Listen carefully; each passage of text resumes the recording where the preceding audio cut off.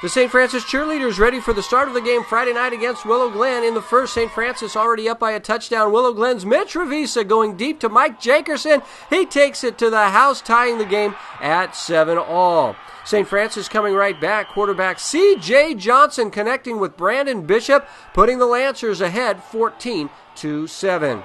Now in the second, it's Mitch the pitch, giving the ball to James Johnson with a halfback pass to Mark AMANN, and he catches it on the trick play, and he is just in for the touchdown. The Lancers come right back. Johnson hands the ball off to DURELL CROOKS, and he pounds it up the gut, putting the Lancers up 21-14. St. Francis now up by 14 in the third, but it's RAVIZZA to Jason de la Rocha for the touchdown. Jason with a big play, and the Rams are within 7. Into the fourth, the Lancers looking to seal the deal. Johnson finding Bishop, who makes a leaping catch right there over the defender. A great play, and that would do it. The Lancers win it 35-21. A big night for Johnson.